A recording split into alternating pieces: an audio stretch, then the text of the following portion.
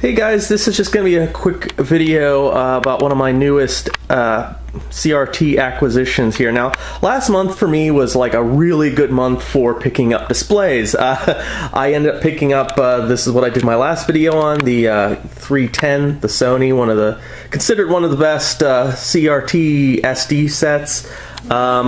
I picked up it's not here, it's in storage right now, but a big, nice, it's a 22-inch Diamondtron PC VGA monitor, and I actually got this guy here, which is a PVM. This is, yeah, he's barking at himself. Anyways, so this is the Sony PVM-20M2MDU. So this was mostly used for medical things. If you guys remember, a while back I did another video on a 20. This is a 20-inch. I previously was using a 14-inch, which was great. That thing was a great PVM. I did a video on that. I'll link it.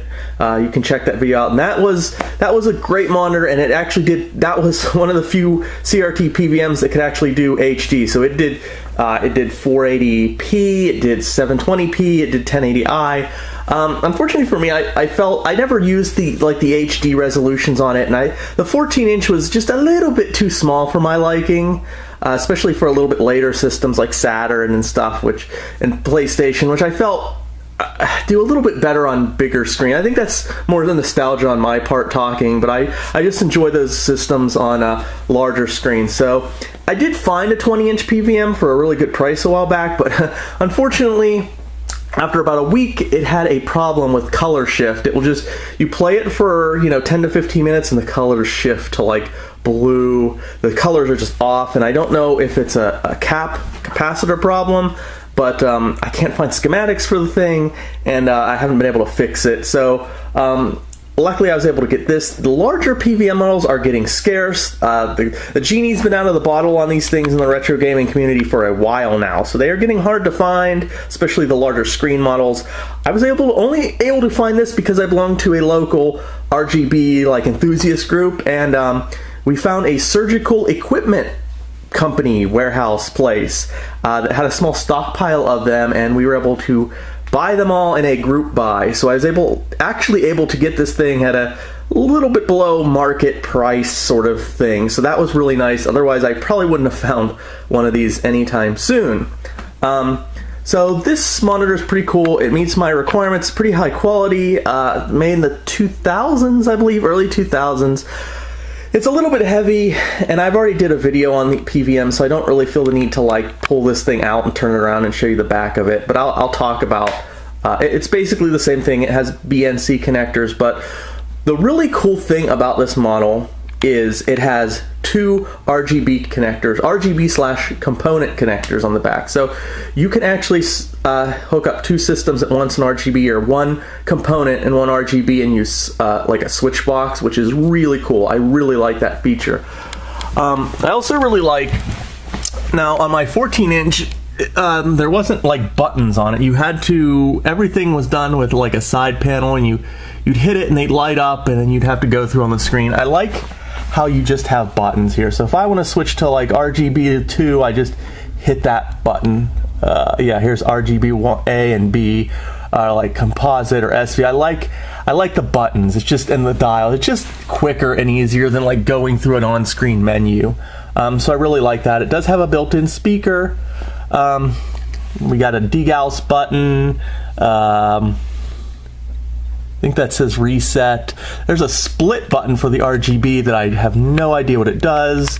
There is a more comprehensive menu you can go into here, and we've got underscan and overscan. Now, geez, I forget his name at the moment, but there's a guy with a YouTube channel. He did do a video on this specific monitor. Maybe I will link to that in the description too, if you want a little bit more detailed look at this thing. But I just kind of wanted to show it off. It's pretty cool. I'm really happy about this. Where it's sitting, though, probably isn't its permanent home. It's a little bit awkward. Like I said, I've said many times I have a space problem. And laying down here, it's great having the big screen there, playing on that. I haven't used the same. I think I'm going to replace that with a a small plasma, basically just for like 480p stuff, like widescreen 480p, like Wii and stuff.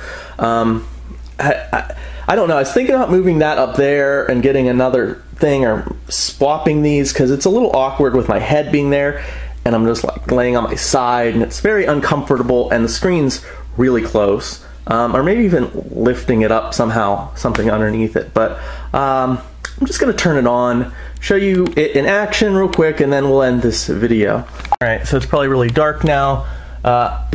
Turning that on, and then I'm going to turn, here's just a little power button right here, and we're going to turn the monitor on. There we go. There's that great degaussing sound. And then I'm going to hit, we got the master system hooked up in RGB. I just think this thing looks phenomenal. Again, capturing this through the video camera, you can't really see the real beauty of it, but I love the look of this set.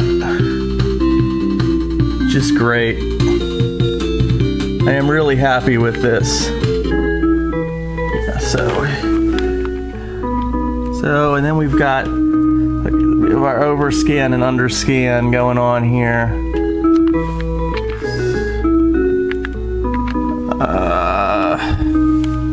So you do have those options. So yeah, it's just a really nice display. It's kind of just the right size in my opinion. 19 to 20 inch, in my opinion, it's just about the right size for a nice CRT.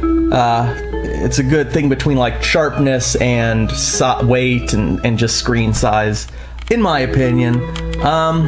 And like I said, the thing I really love about this is the dual RGB / component on the back, as opposed to on my previous monitors there's just one. So if you wanted to do like switch to something that was using component, you had to kind of like, you know, pull it and redo it. But this way you could have a component system and an RGB, or even like 2 RGB and components, and it's just, I really like that. So that's about all for this. This was just a quick video, just a quick overview, just to, you know, show you guys a little bit of new equipment here. I definitely recommend picking up this model, the 20M2MDU, if you come across it for a good price. Good price, I would say, these days is probably sub $200. You used to be able to get these things at like under $100, but you know, prices on PVMs have gone through the roof, like a lot of retro gaming stuff. So it's probably only going to go up. I mean, I assume one day the retro gaming bubble for consoles is going to bust, but PVMs with their scarcity, I don't see them going down in value ever. So yeah, the only thing I don't like about it, I do prefer, you probably can't see it in the dark, because I do prefer the darker kind of like bezel of the regular PVM units, as opposed to this like white gray bezel that you probably can't see because it's dark. But I think that's probably just because this one's really meant to be medical equipment. So I guess it matches the sterile white of a hospital, maybe. So again, thanks for watching. Check out the links in the description below, and subscribe if you like this kind of content. And thanks for watching.